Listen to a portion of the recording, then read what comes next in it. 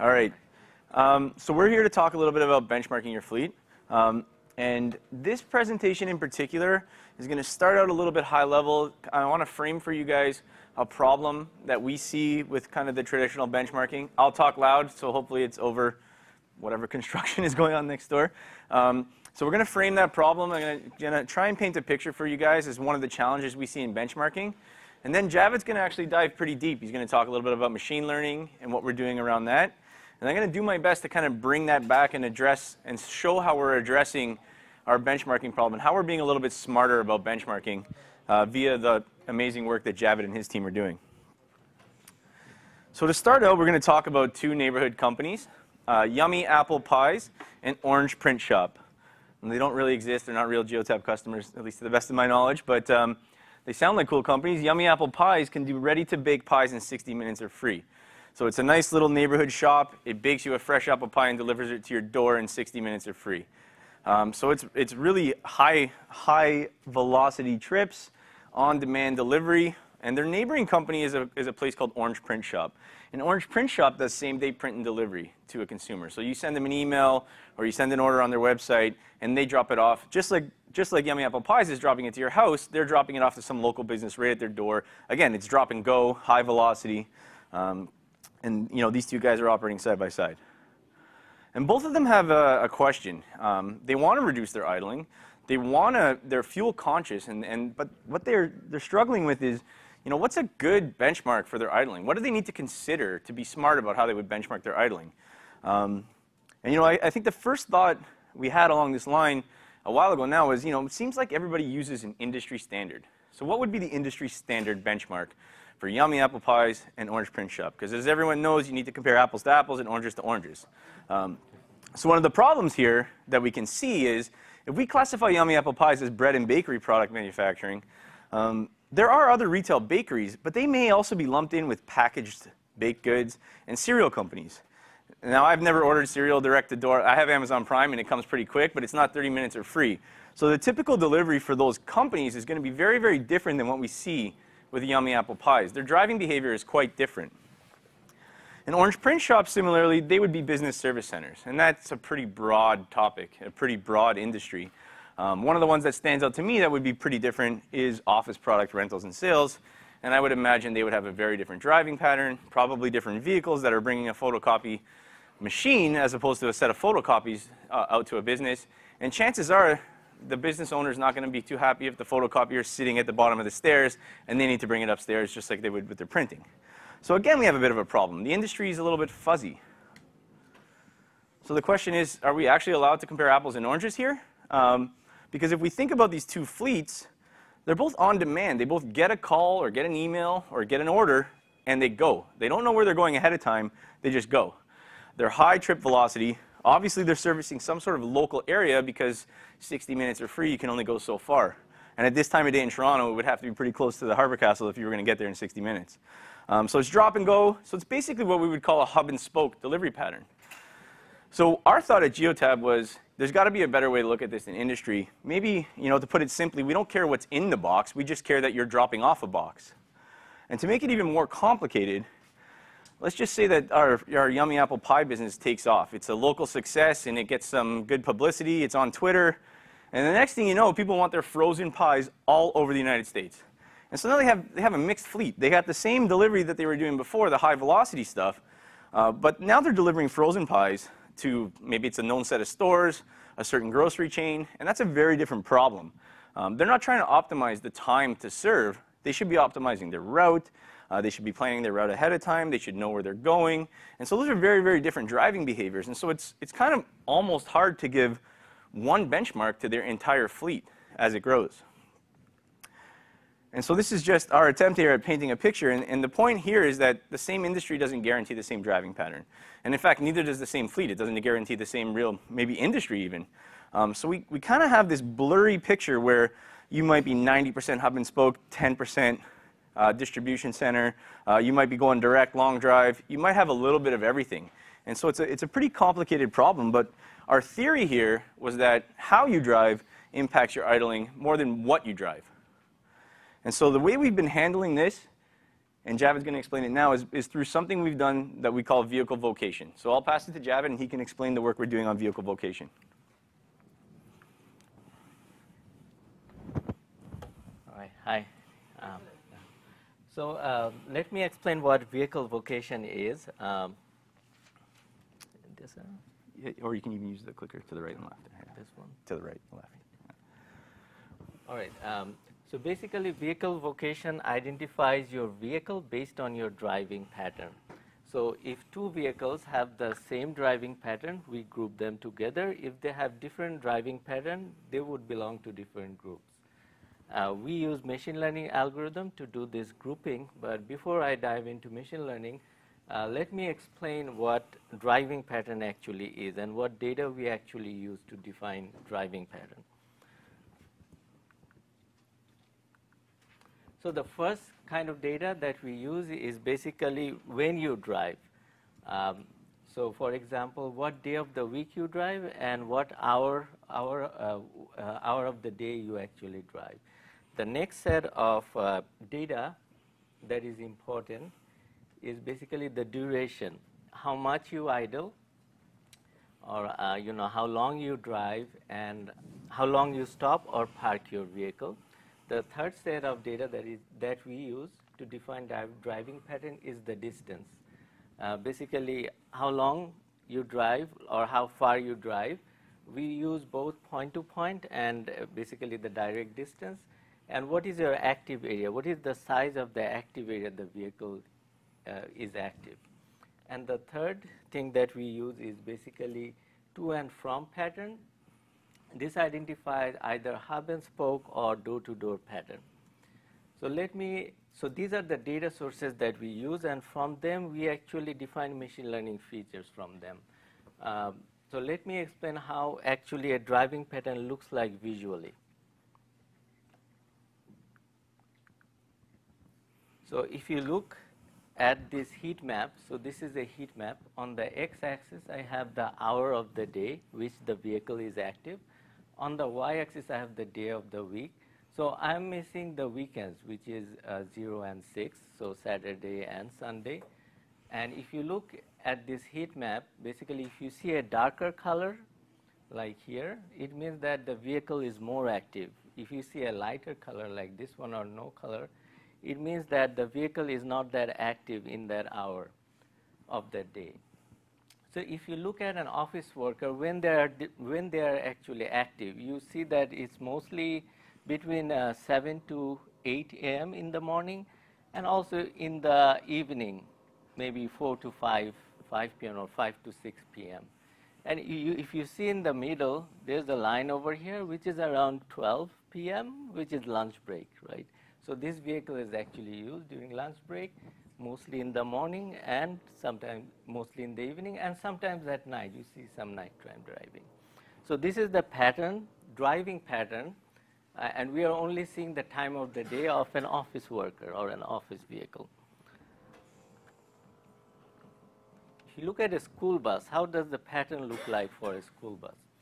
If you look here, again, we are looking at the same heat map, and the scale is actually the same here. But if you look over here, school bus is actually active 3 hours in the morning, mostly from 6 to 9 in the morning, and in the afternoon, like between maybe 1 to 3 p.m. in the afternoon. That's basically the driving pattern of a school bus. If you look here, there is no lunch break in the middle. Also, you don't see any night activity like the office worker over here. Let's compare that with the driving pattern of a delivery or a service vehicle, how that looks like. If you look over here, a delivery vehicle is active from 9 to 5 all throughout the week. There's no lunch break in the middle, and there's also not much driving at night. So these are the patterns that we have identified based on time of the day. There are more patterns based on time of the day. We can use other features. There are also other features that are important. So I have illustrated 3 patterns over here, 3 distinct patterns, and they identify 3 distinct vocations, which is office worker, school, and delivery or service vehicle. Now, how can we actually identify these patterns from our data? what is the best way to do that? So what we can do is we can use basic traditional programming, which is basically rule-based programming. Let me simplify the problem. Instead of driving pattern, let's assume we have 10,000 images of cat and 10,000 images of dog, and we want to write a program that can separate, cat images from dog images.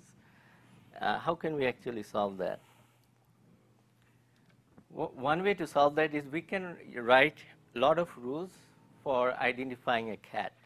For example, cat has whiskers, it has gray eyes, pointy ears. We can do the same thing for dog. We can write these if-else statement and write a program. But there are a lot of variations of cat and a lot of variations of dog. So we need to write a lot of rules, actually. And basically, the problem soon becomes intractable.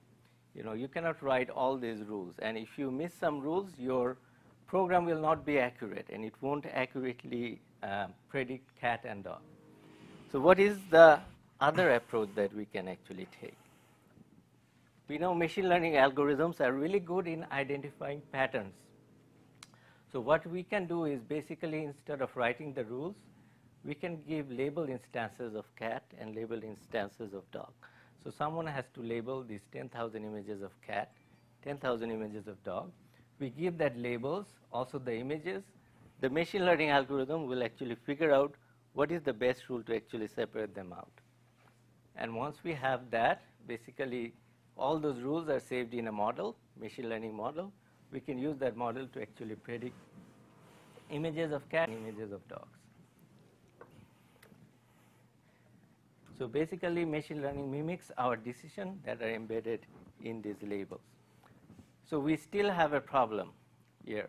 The problem is we need 10,000 label images of cat and 10,000 label images of dogs. So basically, we have reduced the problem of writing rules to problem of labeling images or labeling patterns.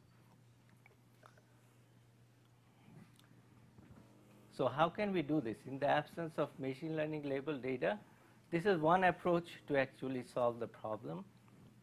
What we do is we create a lot of visualizations, like the visualizations of time of the day that I have shown you. We show these images or these heat maps to the expert. The expert knows what vocation that vehicle would belong based on the heat map.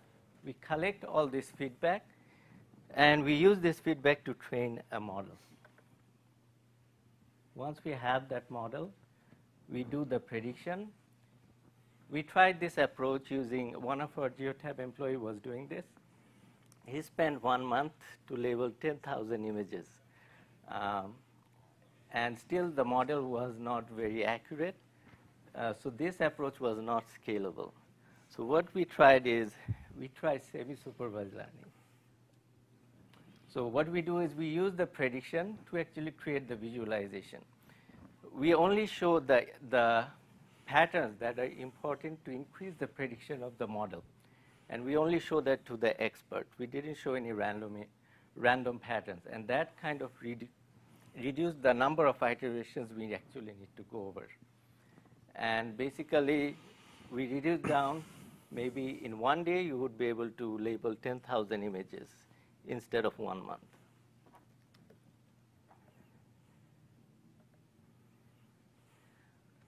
So I have showed you what is the process of labeling the patterns, driving patterns. I haven't told you what vocations we are actually targeting. So these are the actual vocations that we are actually targeting. The first set is hub and spoke vehicles. So these vehicles are trying to optimize time to serve. You have a hub location, and basically these vehicles serve their customers from their hub.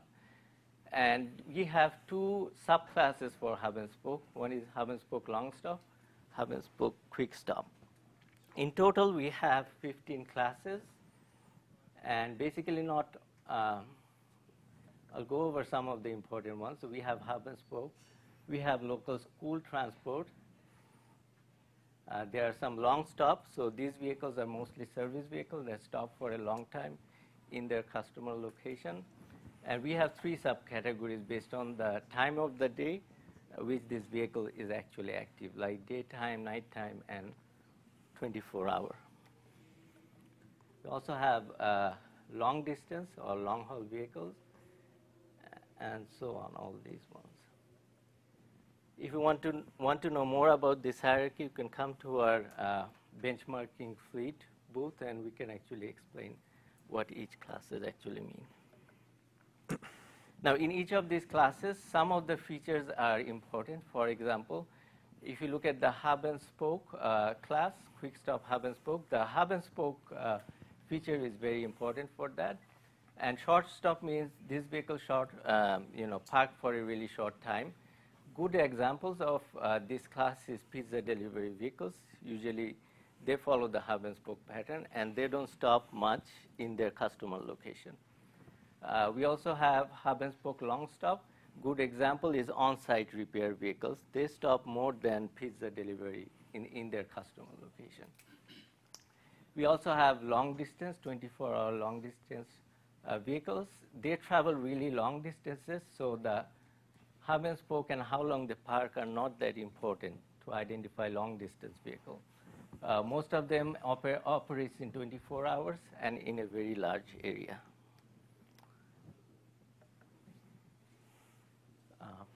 We also have, so not everything is covered by this 15 class, and we have a problem with mixed vocation.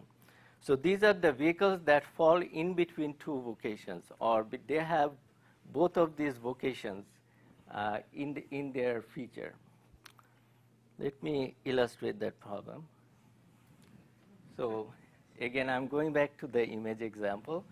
So if you give this to a machine learning algorithm, it would say it's 98% zebra, 2% donkey. So I'm classifying zebra and donkey. But there's some things in the background. That's why it's 98% zebra and not 100% zebra. And we all know that's a donkey. It's 1% zebra and 99% donkey, right? There's a lot of zebra population and a lot of donkey population out there. So it's easy to get, images of zebra and images of donkey. Now, if you look at this is 60% zebra, 40% donkey. So basically, it's a donkey, and there's not much donkey population. So it's hard to train a model to identify these vehicles. So we face the same problem. We have mixed vocation. We don't have enough examples of these vehicles, right, of this vocation. So we cannot train a model, but in future, we hope this population will grow, and we'll be able to add that in our hierarchy.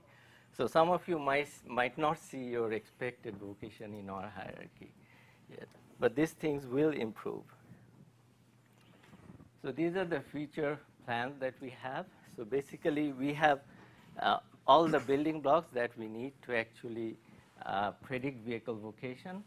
And over time, this model will get more accurate over time. Just like other machine learning models, this will also get accurate over time. We'll actually develop new classifications. We'll add new driving patterns. And also, we'd like to give recommendation in future based on driving pattern. Thank you. Thanks, And David. Bob will now explain how vehicle vocation is used to do idling benchmark. Right. So if we I know that you're all sufficiently getting your head wrapped around machine learning, but to bring it back to our problem at hand with our two fake stores, we're trying to be smart about benchmarking. And so our theory was that we can't go by industry. We need to do something on driving pattern and driving behavior. A single fleet even poses an issue if they had different driving behaviors. So back to the question at hand, how can we help decide what a benchmark idling percentage should be for each company? And we need the right insight to make this decision. We need to know which factors actually contribute to idling. One approach we could have taken, because we have so much data in our big data repository, was to say, hey, we'll just give you everyone in your area, and you can get a benchmark, an idling benchmark, because it must depend on what city you're in. But does it depend on what city you're in? We're not sure. So the most important question, though, was what are the key factors that impact idling? And I really hope that vocation is one of those, and we'll show that in a second. So is it weather? Is it the city size? Is it the type of driving you do?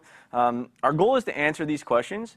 And the way we're going to do this is we're actually going to do the research as much as we can on our side. So the first benchmark we're starting with is idling, in fact.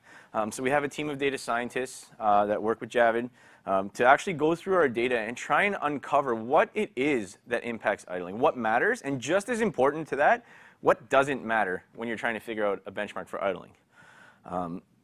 So again, the most important question, because we've spent a lot of resources and learning on machine learning, is does vehicle vocation impact idling? And I think you guys can figure out that we wouldn't be standing here and talking to you if the answer was no. So the answer is yes. And we can take a look at that. And I know this chart is probably hard to see from the back of the room and probably a little bit difficult to read here. But the gist of it is that these are our 15 different vocations today. And every single one of these looks a little bit different. So some vocations do have very similar idling patterns on this box chart, and some of them don't. You can see the average is quite different across vocations, and the spread is quite different. So it certainly stands to reason that this impacts idling, and this is something we should consider when delivering an idling benchmark. So let's see what else we've uncovered, and let's see what else plays a role. Well, it turns out time of day plays a pretty big role in idling as well. So we've done some research, we've sliced by our vocation, and now we've seen, taking into consideration vocation, which in and of itself, as Javid mentioned, has some time of day component. Does time of day still matter when you're talking about idling and you're looking at by vocation? And you can see a clear trend here. Again, it's not important what the numbers are from the back of the room, but it's very, very clear that in the early hours of the morning and late at night, we see an increase in idling across all of our vocations. These are the top 6 vocations. So time of day is something that you should be considering when you're doing your idling benchmarks. And the other one, again, this is no surprise, and this still holds true across all of our different vocations, is temperature.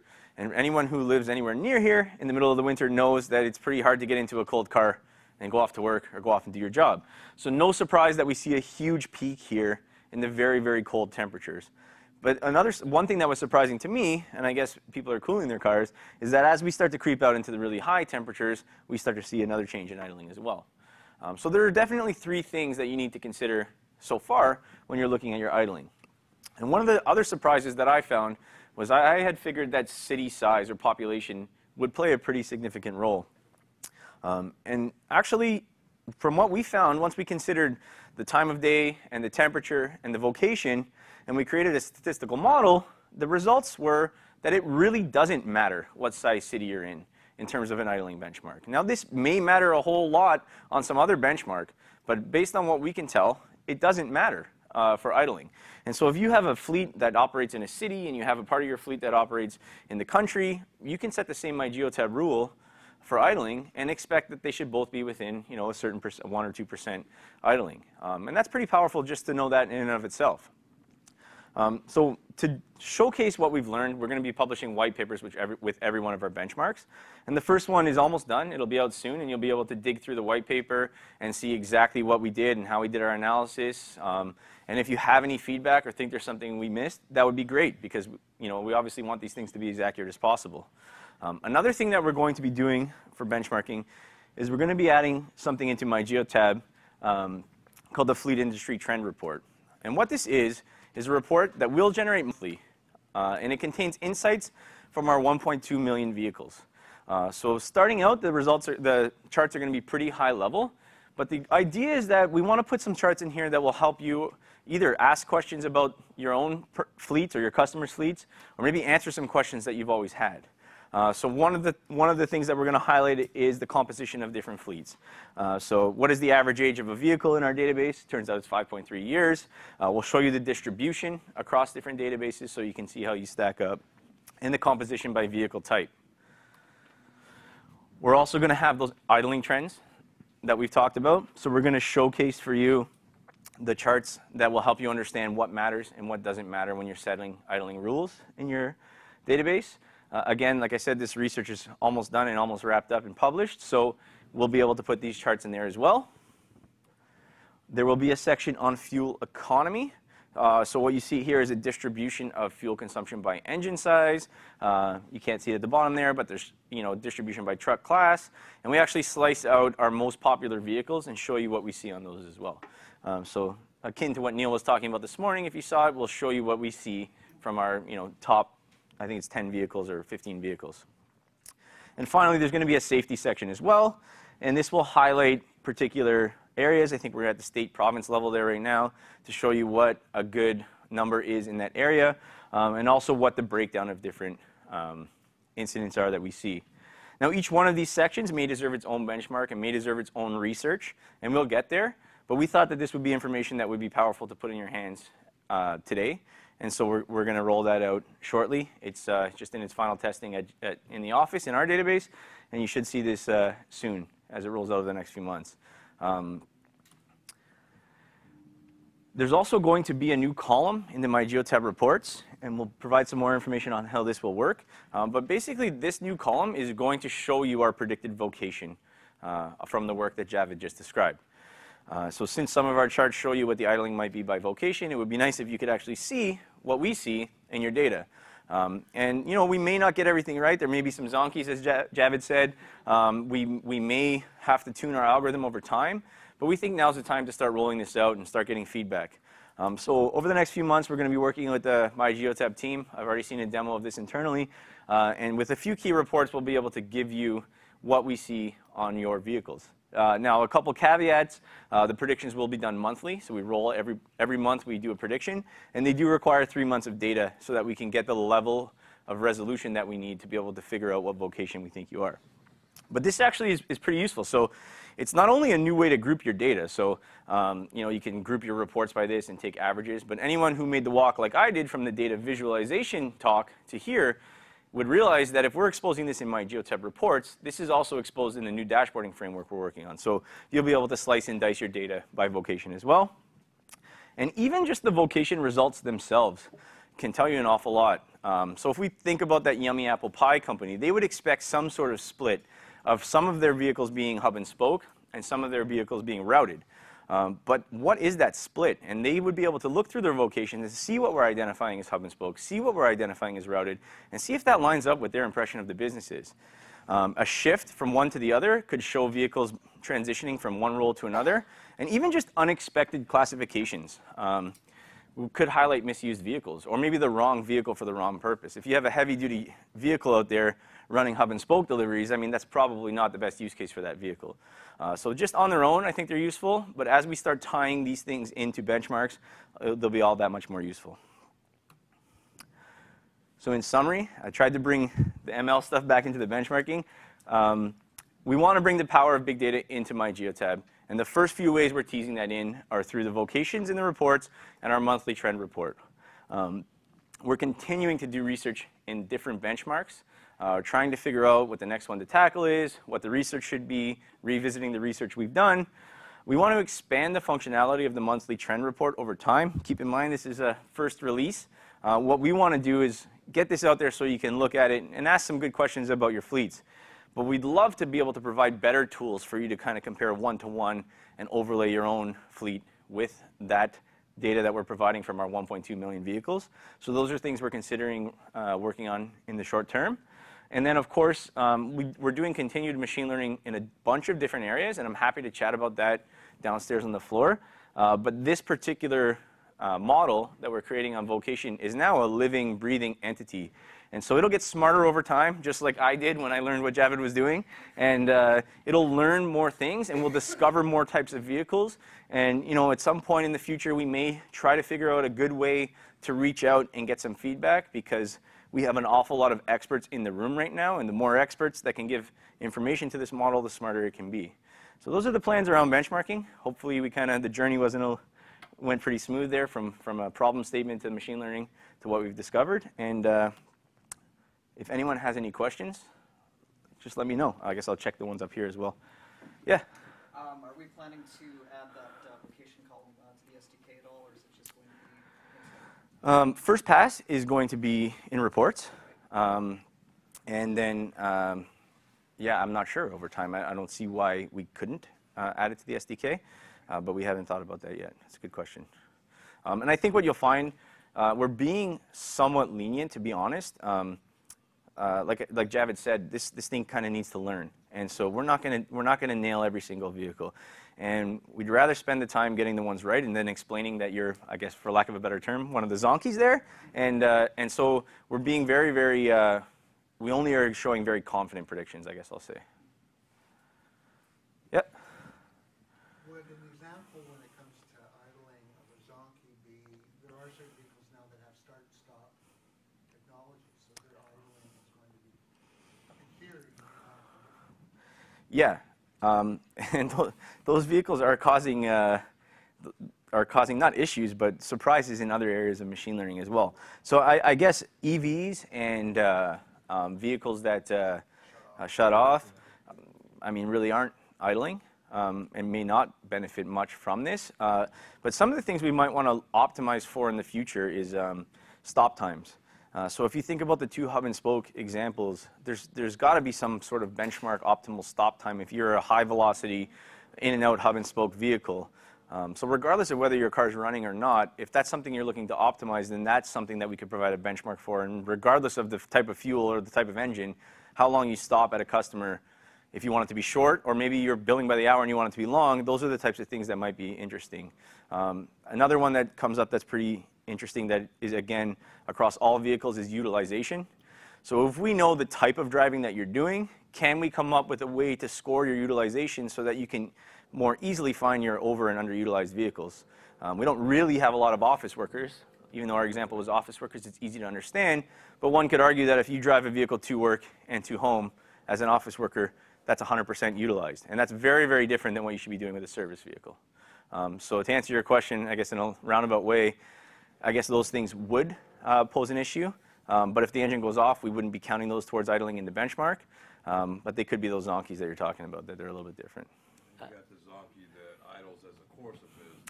We- Bulk fuel distributor that runs a PTO for 30, 45 minutes at a time, then drives somewhere else. And Yeah. sits at the rack waiting to get loaded, so it's idles just as a course of business. Yeah, definitely. And so we have, we have a couple of vehicles that we expect to have high idling. So we have vehicles that, as you're right, as a course of business, they need to operate their vehicle. They need that engine running. So they are actually a classification that we have, and that maybe requires a better hierarchy. But right now, we have looked for those vehicles that it appears as a course of business need to run. No, we need enough How do you eggs. benchmark that? Well, Yeah. so you want this one, Javid? Or you look like, Yeah, the problem is if you have enough vehicles of this type, we would be able to put that class in the machine learning, and it will figure out a way to learn and identify these vehicles.